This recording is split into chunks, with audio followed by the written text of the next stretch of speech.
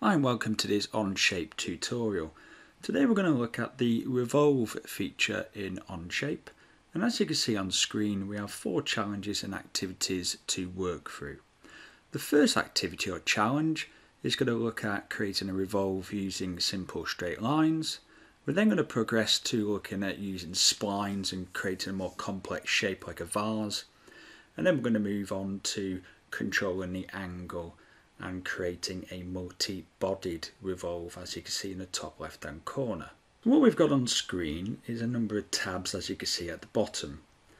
So this tab here, which we're on at the moment, gives us an overview of the different activities, and if we want access to the tutorial videos, then we can click on the symbols as you can see here, and that will link to those YouTube tutorials. We've also got a tab here. If you're interested in any other resources or tutorials, you can use the links for the different platforms. And for this activity, we have a copy of the drawing, and we also have a copy of the final model, which we can use as reference. This file or this activity will have been shared with you, so you'll have access to these tabs at the bottom to start with. However, when you come to this tab here, which is the Part Studio, you may have some different symbols which I can't see on my screen, and also you will not see the symbols at the top. So what you've got to do is create a copy, because at the moment you're just viewing this document or this file, and it's important to create copies, so therefore you can start to edit.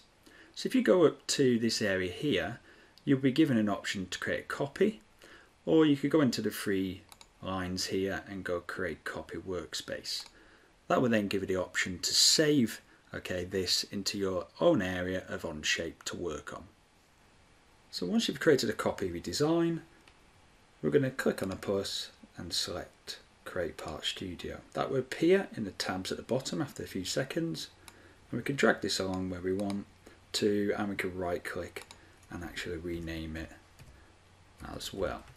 So it's good to rename these, because then you've got something to reference when you go in between these tabs. So what I'm going to do to start with is look at the drawing, and we can see on the drawing this is 200 millimeters in diameter, 100 millimeters in total height, and we've got this V groove at 90 degrees. So if we click sketch, I'm going to sketch on this front work plane, press N to normalize, or click on the cube, and I'm going to select a corner rectangle, and I'm going to drag it from this corner. We're going to type in 100 because we're dimensioning, we're going to draw half of this basically, and we're going to type in 50 there. Now I made a slight mistake, because you can see I've got 50, I need to go back and actually type in 100. So it's always good to use the references and check on here your critical dimensions. So basically I've sort of drawn half of a box around here. So I'm going to draw this section in next. So we go back to here. I'm going to zoom in. I'm going to use the line tool, so L for line, or select it up here, and I'm just going to draw in 2 lines like so. I've snapped them to this edge here, and what I'm going to do is select those 2 there, and I'm going to add a relationship, a perpendicular. That means it's 90 degrees between those 2 lines, and you can see when I hover over it, that sort of constraint appears on those lines. I'm going to press D for dimension, or click dimension, and I'm going to dimension this 25, 25 from there, and that center point will be 50 like so. So it's fully defined in dimension because it's all black now. So we're going to go up to, and we can save this sketch like here, or we can just go straight into the revolve. It's up to you, it doesn't really matter. And what I'm going to do is click on revolve, and it's selected that particular face. Now I might not want it to select everything, so I'm just going to come out of that, and I'm going to click on the section I want it to revolve. The axis is going to be that line of the sketch there. And because this is the sort of the first feature I'm creating within this design, I'm going to click New, and here you do have some other options which we're going to look at later in a bit more detail, but full means it's going to go all the way around 360 degrees. Okay, one direction allows us, okay, to control a certain angle and flip that, okay, in front or behind the sketch. We've got symmetric, so if we did this 180, okay, and go from top view, you can see it's rotating it 90 degrees either side of the sketch.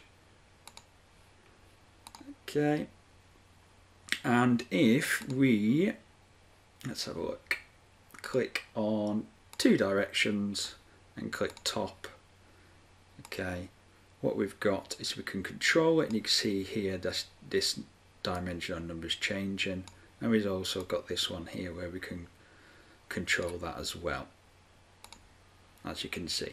So it's sort of like offsetting it a little bit from the sketch.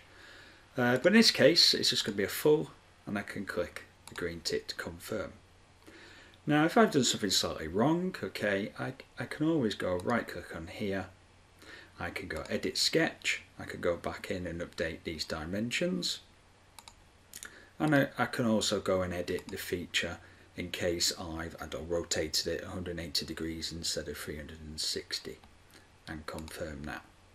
The other thing we can do here as well is rename the part as well. So we can type in the name of the part if you wish. And everything we're going to do, okay, is to right click on this, and we're going to go assign material. So we're going to give this a material, and we're going to click in here, and I'm going to start typing ABS. I'm going to choose the top one and click the tick. So if we come back to this here and we go on display mass properties and select this, okay, it's giving me a mass of 2.926 kilograms. And if we go onto here and select this, okay, it's giving me the same, okay, mass properties. So that's a very easy way to check, okay, if your design, what you've created here in a tutorial, matches, okay, the design that's you intended to create. So if there was a difference in mass, you need to check, one, you've applied the same material, which is ABS, and then two, you've got to go and have a look at some of the dimensions which you may have made a mistake on. Thanks for watching, and if you found this content helpful, please click like and subscribe, and also check out any other resources and videos created using the links in the description. I'll see you on the next one.